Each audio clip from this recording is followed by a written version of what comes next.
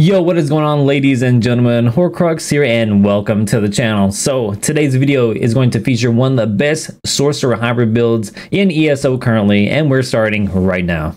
And before we dive on into the bread and butter of today's video, a huge and glorious shout out to my patrons and also my community members who keep this channel afloat. The best way to support the channel is with a simple like and sub, but if you want to go a little bit further and become an absolute Chad, we do have YouTube memberships enabled as well as Patreon. Some of the benefits include emojis, shout outs in each and every single one of my videos, links to private Discord channels, and one-on-one PvP coaching. So if you're feeling a little bit lost, a little bit stuck, everything is down in the description below. Now let's get into the video. Okay guys, and we're back. Thank you so much for watching my shameless plug at the beginning. Now that I have your undivided attention, guys, I accidentally went live upon recording this video for at half an hour. So if you want to see a bunch of behind the scenes bloopers about me actually recording this, my girlfriend walking in and handing food, me slurping up my noodles here, well, it is a members only thing now, so I'm trying to make the best of it. So if you want to actually see this completely unedited and raw, well, just join the YouTube membership, man. We got all kinds of stuff. We like the intro said, we got emojis, we access to private Discord channels, and we really help support me and support the channel. So upon my secondary shameless plug, let's actually get into the video. So I do have two different builds for you guys today. Now the first build is going to be my favorite, which is the most consistent for me. Now the second build is going to involve a set that came out this patch and is a little bit different variability because 50% of you all do not like this set that I'm using, but if you are a true and tried 1vxer, you will agree that this set is OP. So let's get into the video, guys. We got to eat our smoked bear haunch, which is very expensive, which is going to be quintessential for running this build. I'll go over alternatives how to do this later, but for the time being, here is our character sheet, completely unbuffed. Now, if you want to buff it up, semi-buffed up, not necessarily all the way. So resistance is on the back bar around 28k, 25k. Our recoveries actually do go up to 2600 magic recovery as well as 1800 stamina recovery, which you're going to need on this build. So we have all of our points into max and Magicka. Our health gets up to 29k with our proper buffs active. So it's a nice 29k health threshold. If you're below that, you might consider putting a little bit more points into health, to be honest. When it comes to the Mundus, we're running the Astral Mundus. And now the race, guys, I really don't know what the best race is. If I had to pick, my personal preference is going to be Dumber the Dark Elf for this build. Currently, as I'm making this build video, I am a high elf. It seems to work out pretty good, but I do think Dark Elf is definitely the way to go. Now, let's hop into the set. The first set we're running is going to be Hoarcrux. It is going to take me a little while to explain the set because our build actually revolves around this set. So, Hoarcrux, 1 piece, max Magicka, penetration and recovery, 5 penetration. 5 piece, dealing direct damage to enemy, places a curse on your target, allowing every single attack that you do, every single damage that you do, does not matter what it is, a baby dick poison dot, a lightning form proc, a crushing shock 3 pronged proc, everything is going to deal additional damage. And when you have 9 or 10 effects hitting someone every single second, you can see that this is hellacious damage. For example, I mean, if you have 10 effects, this is 6,000 damage extra every single second, so just keep that in mind. The trait we're running on the staff actually is Charge. The reason we're running Charge is to get the burning status effect near every time with Crushing Shock, as well as minor vulnerability, as well as the concussed status effect, which makes them take more damage, and then the minor brittle, makes them do less damage to you. So this is very, very good if you're running Crushing Shock. Also running a poison damage enchantment. Again, this is to have as many damage over time effects you can possibly have on your opponent while Hoarcrux is active. Next set we're running back bar is Iron Blood. If you want to run Rallying Cry here instead, you definitely can, but you do need to run Vampirism if you are going to run Rallying Cry. All right, don't try to just slot Rallying Cry and think you're okay, because people at Malakath are going to light your ass up like a Christmas tree. Okay, so we want to run Power on the back bar ideally because you do not have access to a burst heal. So you need as much healing potential as possible. So please go with Powered on your back bar, and then you'll want to run a weapon damage enchantment. Alternatively, you can run double dot poisons again to help bolster the effects of Hoarcrux. That's entirely up to you. I just preferred to have the extra weapon damage to help me out with my heals. Next monster set, if you do not want to run Smoke Bear Haunch, run Engine Guardian here, okay, and run Bewitched Sugar Skulls instead. that's how you're going to compensate for your sustain loss not running Bear Haunch. Now, if you are running Bear Haunch, you can slot whatever monster set you want to run here. I just had whatever I had well fitted at the time, to be honest with you. So I'm running Magna Incarnate. Magna Incarnate's really good because it gives you 2 resource recovery pools, and it also gives you slow damage and resistances. So all around, it's a really good set. You know, you can pretty much toss this on any build and it'd be really good.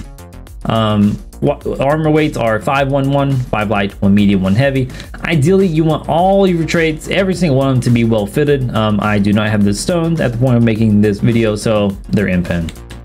Next, we have One Piece Trainee. You're using this for the One Piece health bonus. The best way to run any of these sets in this patch is a front bar set, a back bar set that allows you to run a monster set, a mythic item, and One Piece Trainee to get the most bang for your buck when it comes to your armor slot allocation. Jewelry, you want these to be Iron Blood because you want as much light armor as you possibly can to help with your sustain. So we have Iron Blood Jewelry. I transmuted these to infuse everything's weapon damage. And then last but not least is our mythic item, which is Marking Ring of Majesty. You can run Marking Ring of Majesty. You can run Malakanth if you don't want to rely too heavily on your crits and just have more sustained pressure overall. Or you can run Death Dealer's Fate. That's entirely up to you. I personally prefer Marking Ring of Majesty because, again, it does a little bit of everything. Tanks you up a little bit and allows you to do a little bit more raw damage. Okay, so we made it to the skills portion of the video. Now, I'm actually going to take quite a bit of time to explain these skills and how they synergize with Draugr and the rest of our kit, because I feel that it definitely needs to be said. Now, we're running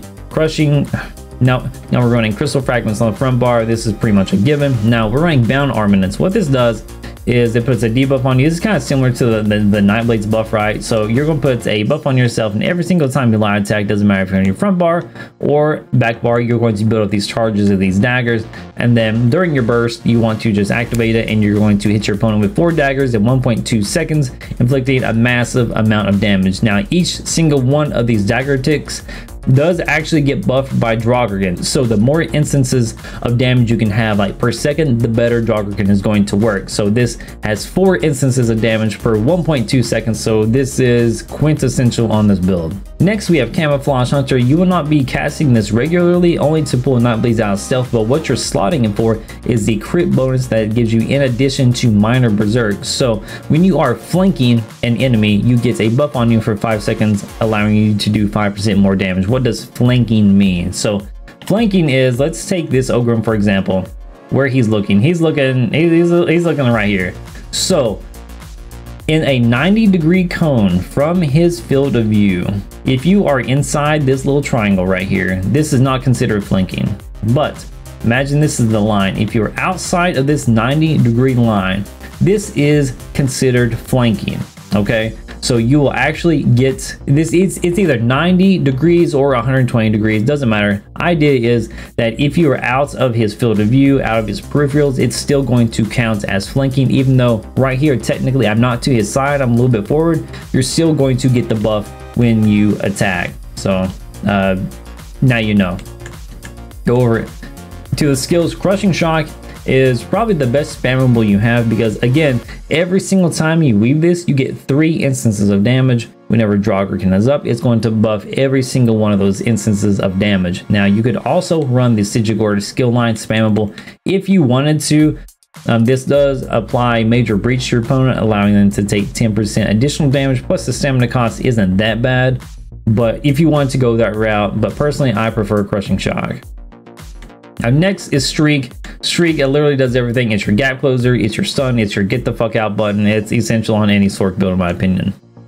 Next, when we get over to our ultimates, you can run 2 ultimates here. I prefer the Charge Atro, Frank, or you can run Power Overload. So Power Overload is actually buffed by your Bound Armaments because it buffs your light attack damage by 10%. The great thing about Power Overload is that you can cause this burst anytime. So Draugr has a reasonably high uptime, right?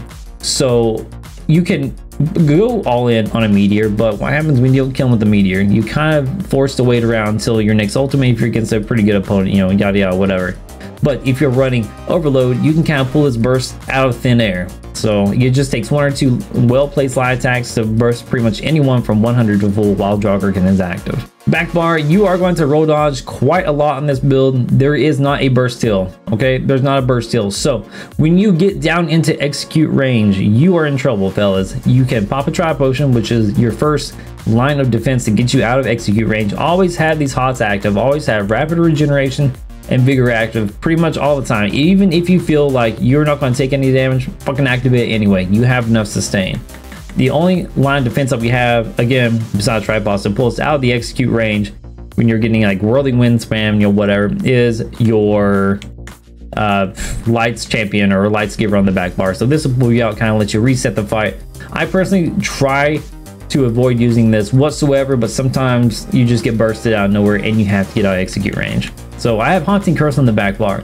The reason I have Bound Armaments and Haunting Curse on separate bars is because of one very important passive the Sorcerer has, which is called Daedric Protection. So it increases your health and stamina recovery by 20% while you have a Daedric summoning ability slotted. So Vicious Curse counts and Bound Armaments counts. Please do not put this on the same bar, because every time you swap bars, you will lose that 20% recovery on whatever bar does not have a skill slotted. So that's why I have them as such. Next is probably the two best synergizing skills that you have on the kits, which is going to be Critical Surge and Boundless Storm. You're critting all the time. Again, that's why we have Camouflage Hunter instead of Execute, because you get 10% more crit. So Critical Surge, every single time you get a crit, you're going to heal for around 1600 damage. And yes, this can crit for around 2500 to 2700 in Cyrodiil. So you pair that with Boundless Storm. Ideally, or alternatively, you can run the other Stamina Morph that gives you a much bigger AoE radius in hopes of getting more crits, but I found that Boundless Storm kind of does it anyway, because when I'm 1vx in Cyrodiil, everyone likes to dogpile on Hoarcrux. So even if you're on the defensive, while you have Boundless Storm active, every single time it ticks and it crits, you're going to get a self heal, which is really nice. Next is Life Giver. Again, we've already went over this. Yo, what's going on, Giga Rage? We'll do the video, brother. We'll get to that duel eventually. So that's everything when it comes to the skills for the build, guys. So we're gonna hop over into the champion point section, and I am pretty set in my ways on this one. There's not much variability here. So you want to go with Focus Mending, give you 10% additional healing, because again, you don't have a burst heal. You have to be proactive, not reactive when it comes to your healing. So having more heals, the better.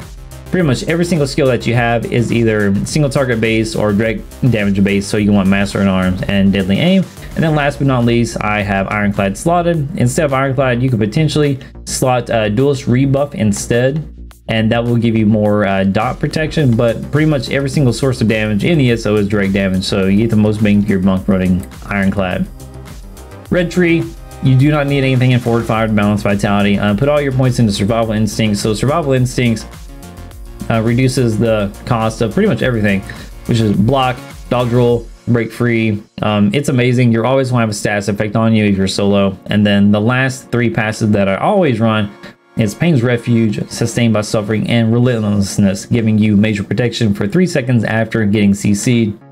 And when it comes to the green tree, please just skill your Gift of Ride or your speed passives. And if you are using expensive potions, sometimes tripods can be very expensive, you know, the Columbine and Mountain Flower and all that fun stuff.